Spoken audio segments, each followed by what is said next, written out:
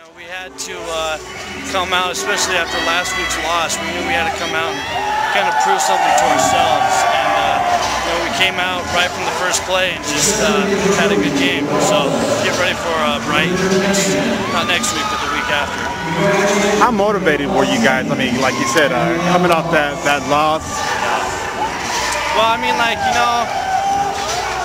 it sucks to lose, but we knew we had to come out, especially this week, kind of as a tune-up for Brighton, because Brighton is our first game of region. That's what really matters. So we knew Allentown's a good team, and we had to come out ready to play because, they were going to come out and hit us, and we showed up and did our thing. So your performance tonight was really great. 3 touchdowns. I mean, you can't be too disappointed with the way you played. Yeah, I mean, our line was blocking good, and especially when those receivers block, everything, it's like a team effort, and, it was fun to play today.